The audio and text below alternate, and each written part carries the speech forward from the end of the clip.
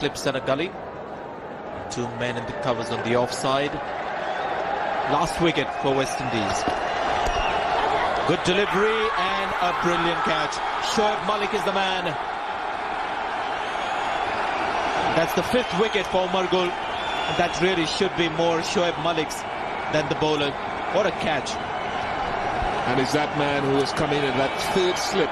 It wasn't a third slip when Collymore came to the crease, but it was spectacular. Is he horizontal at the time that the ball gets into the hand? Almost one-handed and very instinctive. He's a very good fielder. What a catch to end the innings.